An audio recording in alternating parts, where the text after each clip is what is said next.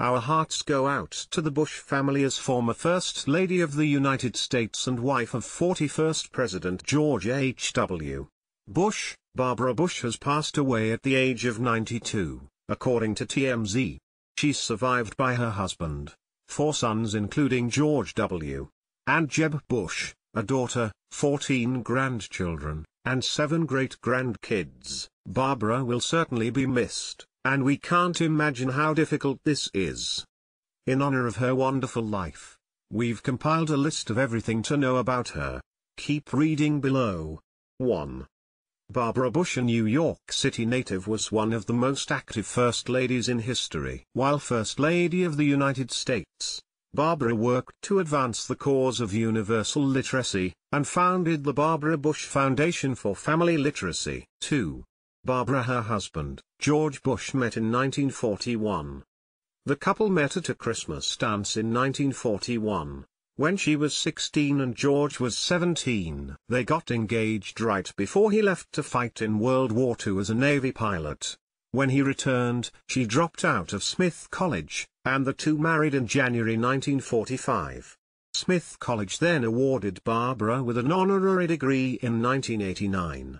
3. Barbara was the only living wife and mother of 2 presidents. Her son George W. Bush, 71, was the nation's 43rd president. He served from 2001-09 and retired to Texas. Her husband, George H.W. Bush, the nation's 41st president, is 93 years old and struggles with a form of Parkinson's, which has made him reliant on a wheelchair. Barbara's other son, Jeb Bush, is a former presidential candidate and the former governor of Florida. Barbara is survived by her other children, daughter Dorothy and sons, Neil and Marvin. 4. Barbara had been suffering from health issues for years leading up to her death. She had been suffering from chronic obstructive pulmonary disease, COPD, and congestive heart failure for quite some time, CNN reported. 5. Bush family spokesman Jim McGraw announced on Twitter Sunday, April 15, that Bush, 92, decided to decline further medical treatments for an unspecified illness. McGraw said that Bush's health had been failing, as she's experienced a recent series of hospitalizations. After consulting her family and doctors, Mrs. Bush, now 92, has decided not to seek additional medical treatment and will instead focus on comfort care.